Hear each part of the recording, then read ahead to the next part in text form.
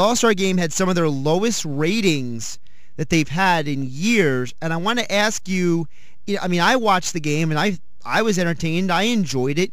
What do you think baseball has to do to get people to start watching the game on TV again? Well, that's a good question. It's troubling because we've got a lot of really good young players to watch these days. And for people not to be interested enough to tune in is concerning, to say the least. Now, maybe we have to work it that the best players are going to play more often than just 3 or 4 innings. Maybe we're going to tell all these great starting pitchers, unless you're hurt, you're pitching in the All-Star Game. Because just look at the National Leaguers who didn't pitch for whatever reason. Kershaw, Bumgarner, Arrieta, Strasburg, Syndergaard.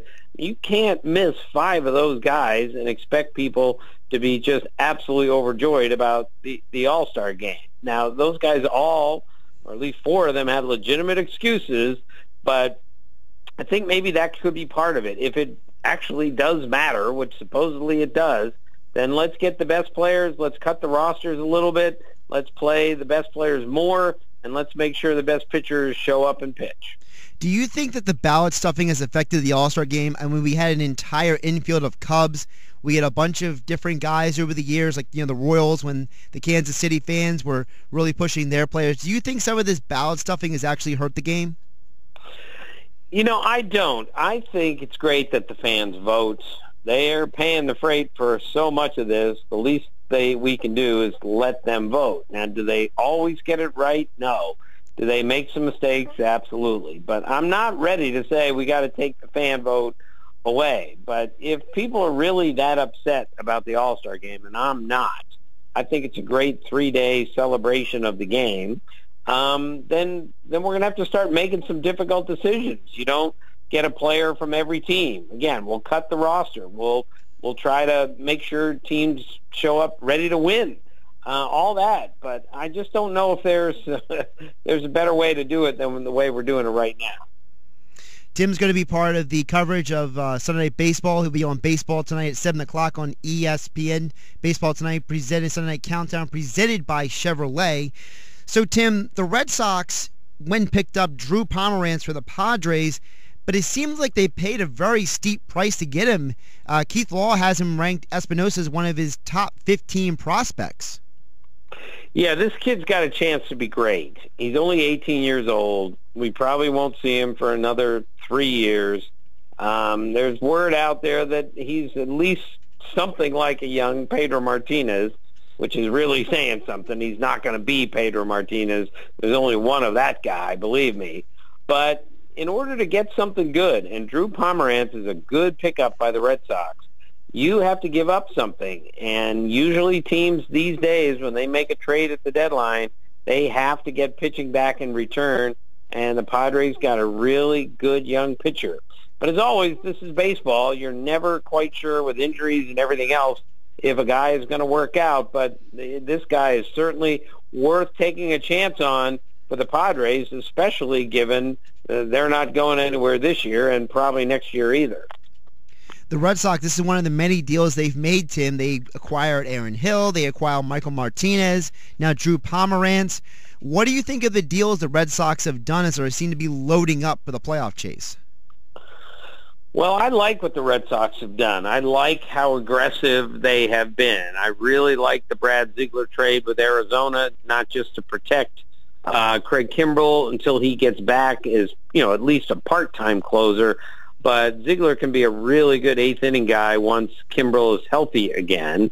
Aaron Hill is a really nice pickup. He can play all over the infield, and with his swing, he should hit a few balls off that wall and over that wall. And, of course, the Pomeranz move is something that they had to do. They simply were not going to the playoffs with the starting rotation that they had. And now you look at them with the offense they have, and they're pretty close to being as good as any team in the American League, assuming Pomeranz pitches really well. Stephen Wright has a very good second half like the first half, and, of course, David Price becomes a great pitcher again. Tim, before the All-Star break, there are reports that the Red Sox were looking at the Phillies' Jeremy Hellickson. If I could bring it local here for a minute, do you think the Red Sox are still interested in Hellickson, or do you think they're going to move on now that they got Pomeranz? Well, I think they got the starting pitcher that they wanted, but I wouldn't be shocked. I'm going to say they're done going to get starting pitching, but I wouldn't be shocked if they made one more run at Hellickson, who's pitched a little bit better this year than last year.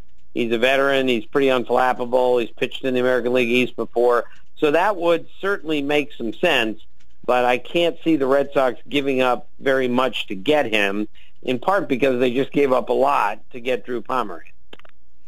What do you think of the Phillies roster right now? They're probably going to be selling. There's talk about Hellickson. There's talk about Cameron Rupp as well, maybe Jenmar Gomez. Do you think there's going to be 3 or 4 Phillies move before the trade deadline? I wouldn't say that many, but again, the Phillies are still in a rebuilding mode here, as they should be. And I wouldn't be surprised at all if Gomez went to a team. He's a perfect example of a guy who is a closer and a good one for one team, and he can go to a contender and be a 7th or 8th inning guy and extremely valuable. Again, Hellickson could help a lot of teams, maybe not as your third starter in a playoff situation, but a guy who could be a 3rd, 4th, or 5th during a season and help you get to the playoffs. There's quite a bit of talent there on the Phillies, and some of those guys are movable, so I would be surprised if they didn't make a couple of moves and continue to build that farm system, which is getting better and better every day. On Sunday Night Baseball on ESPN, we're going to have Yankees and Red Sox. Two teams are going in very opposite directions. Tim, I wanted to get your thoughts. Reports came out yesterday that Brian Cashman reportedly does want to hit the restart button and get the Yankees kind of unload some players, be sellers at the trade deadline, but apparently Randy Levine and Hal Steinbrenner are saying, no, we don't want to be sellers at all. You know, what do you think about this divide in the Yankees organization? Well, it's not the first time they've had that, and I think in the end the best thing for the Yankees to do is to move people, is to be sellers, not buyers.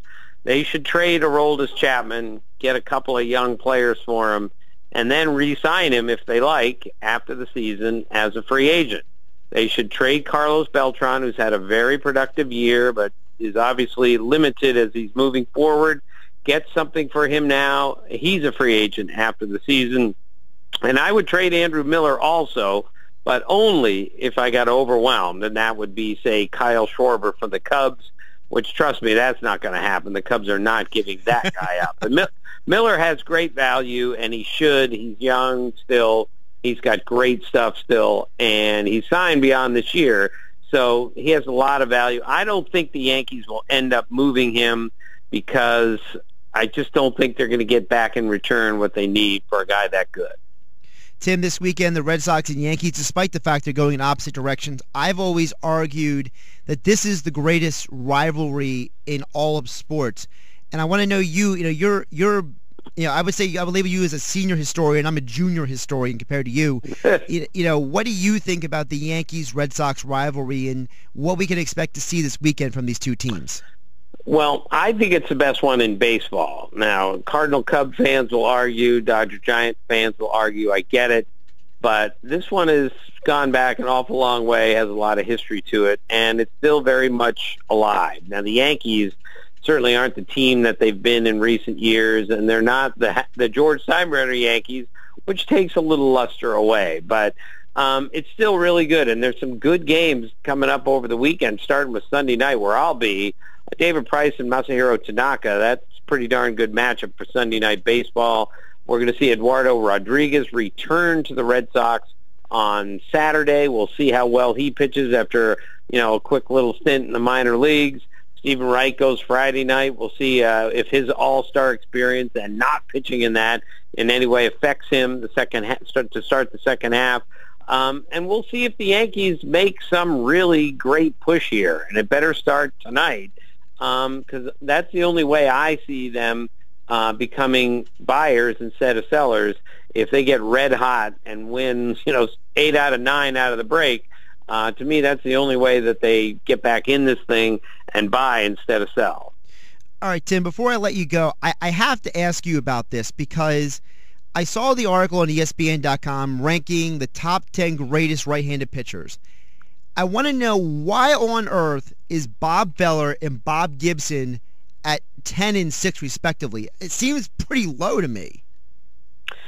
Well, there were a lot of questions about those lists, and we could go basically any pitcher, any position, and you're going to have an issue, because that's the beauty of baseball, is there are so many great pitchers and players that nobody agrees upon almost anything. I looked at every one of those lists.